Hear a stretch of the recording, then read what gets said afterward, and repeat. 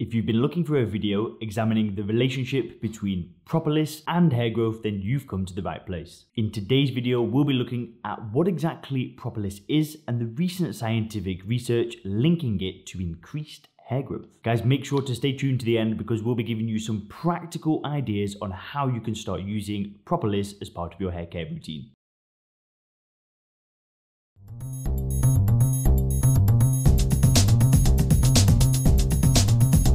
Hey guys, Leon here from hairguard.com, where people who are worried about their hair loss go to regrow their hair. Now, if you're watching this video because you're personally worried about your own hair loss, don't forget to click the link in the description to take the Hairguard hair loss quiz. You'll answer a few short and simple questions about yourself and your hair loss, then you'll receive free, personalized, expert advice on how to regrow healthy hair. First guys, what is propolis? Well, propolis is an edible material that honeybees spontaneously manufacture. They mainly use it to seal cracks and crevices within their hives, but sometimes they do use it for some other things, like smoothing the interior of the beehive, which can help maintain a consistent internal temperature and prevent the beehive from weathering. So colloquially, propolis is sometimes referred to as bee glue. You can see in this photo an example of a gap between two pieces of wood that the bees have tried to seal with propolis. The actual term propolis comes from two Greek words, pro, meaning in front of, and polis, meaning city. So propolis is literally the defendant of the beehive, intending to keep out intruders and maintain the fortress intact, allowing the bees to get on with their business on the inside. Now, up until a few years ago, honey producers used to discourage the bees from manufacturing propolis, but in recent years it's become a very important commodity in its own right. Along with honey and royal jelly, it is now one of the three main honeybee products. Bees make the propolis by collecting resin from the cracks in tree bark and mixing it with beeswax, as well as enzymes from their saliva. So its composition is about 50% resin, 30% wax, and the rest is various compounds, including essential oils and pollen. A class of chemical compounds abundant in propolis are the so-called flavonoids. If you are a regular viewer on this channel, you will have heard us mention flavonoids in relation to various natural hair loss treatments before. They have very well documented hair growth properties. Propolis is also rich in vitamins including B1, B2, B6 and E, as well as various trace minerals. So what are the bioactive properties of propolis? So the flavonoids that you find in propolis are known to have a variety of health benefits. They are antioxidant, antimicrobial, antiviral, anti-inflammatory and even antifungal. And they are also used to accelerate wound healing as well as to protect the heart. So propolis is used for a variety of conditions including parasitic infections of the intestine as well as vaginal infections. Also, it's used in mouthwashes to help promote oral health. It also appears to be very effective in several skin conditions. These include acne, the healing of cuts, burns and more. So you can find it in all sorts of skincare creams and ointments.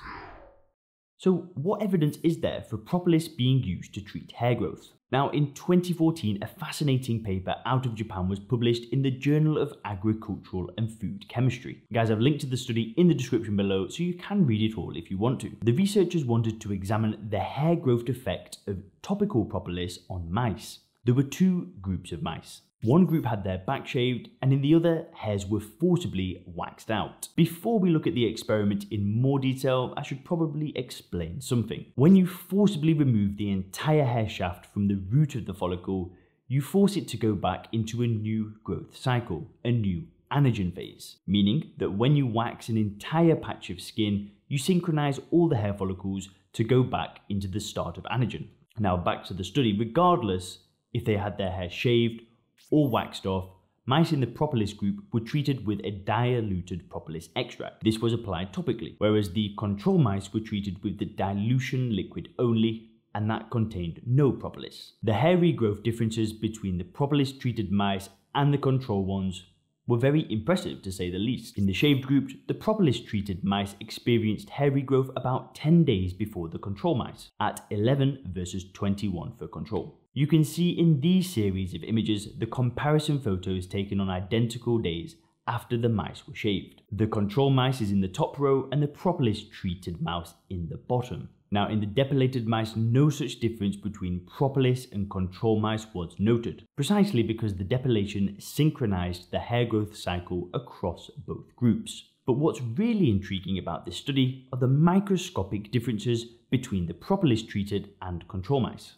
The structure in the hair follicle that is responsible for producing the actual hair shaft is the so-called hair matrix, the bulb-like structure at the base of the follicle. The keratinocytes are a type of rapidly multiplying cells in the matrix. As the keratinocytes multiply, they're pushed upwards and differentiate into the various cell types that make up the hair shaft. The shaft keeps on growing as long as the keratinocytes multiply and differentiate, until the follicle enters the so-called catagen phase of its cycle, when the keratinocytes stop proliferating and the follicle starts to regress. And what the researchers found was that the propolis they applied on the mice directly stimulated the proliferation and differentiation of keratinocytes.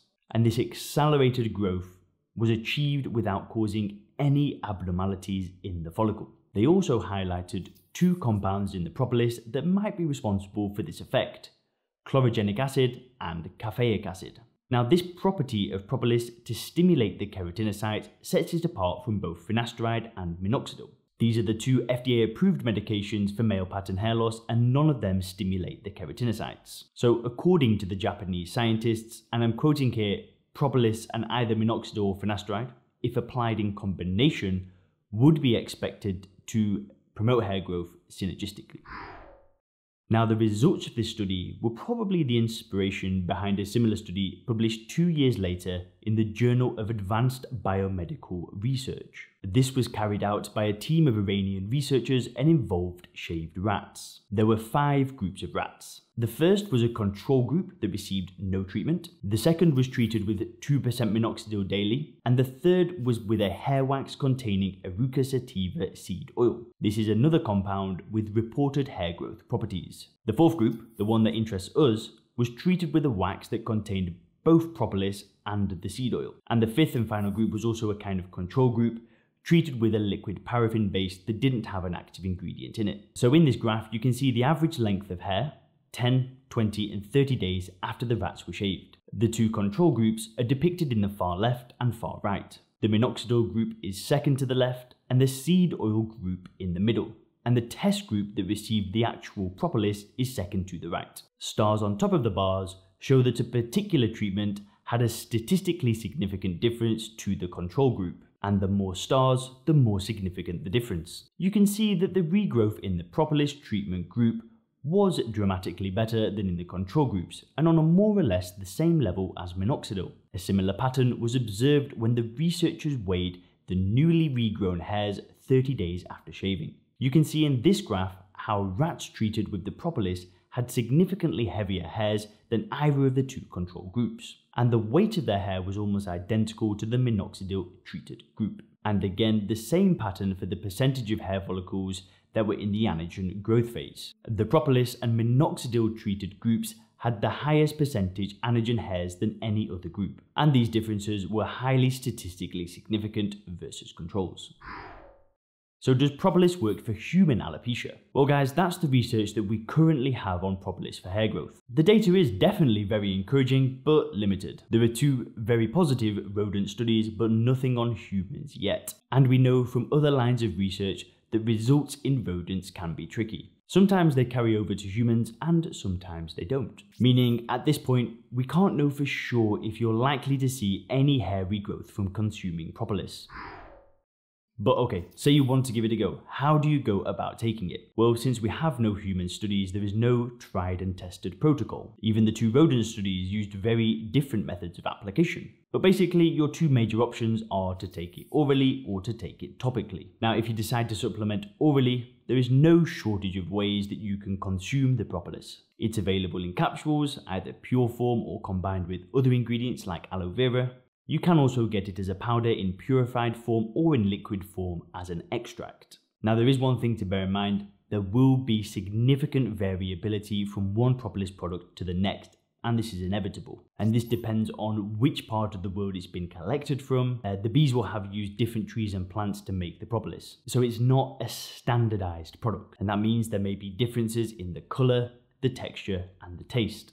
It's just something to bear in mind in case you end up trying different brands. Now what about the dosage? Well, as I said, we have nothing concrete to go on at this point. But oral propolis has been studied as a supplement against other conditions like diabetes, and with very positive results, I might add. And if that research is anything to go by for hair loss, you can start off with a 900mg daily dosage. You can take this in the form of 3 300mg capsules daily. This stuff is non-toxic, so there are no issues with potentially overdosing.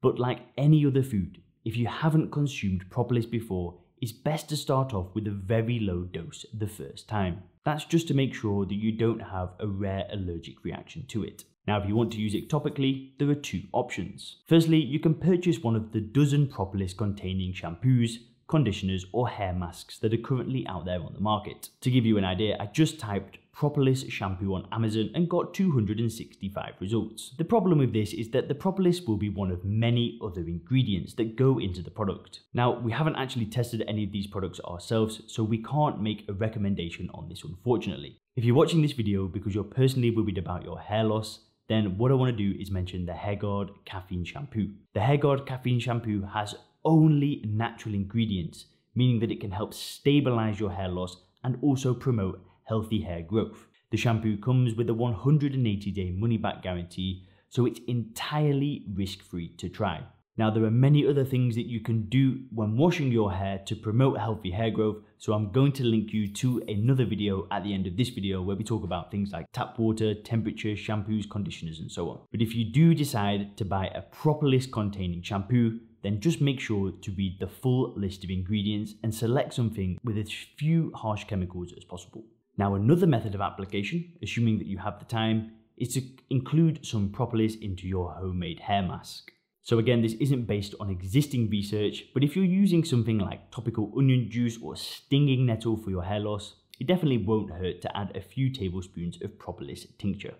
Now, we have done a few videos on homemade topical formulations for hair loss in the past, so check them out to get some ideas.